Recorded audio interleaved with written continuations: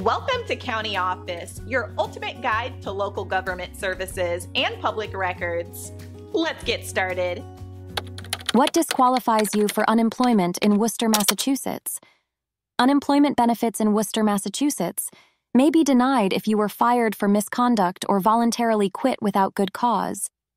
If you refuse suitable work or fail to actively seek employment, you could also be disqualified, and committing fraud, providing false information, or not meeting the earnings requirements are common disqualifiers.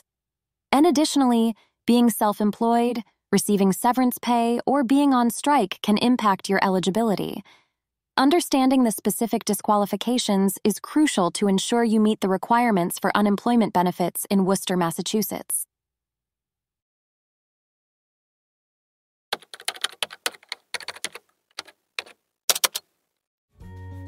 To learn more, check out these links, which you can click in the description below.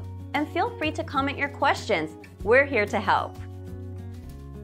Thanks for tuning in to our video. Please like and subscribe and leave a comment below. See you in the next video.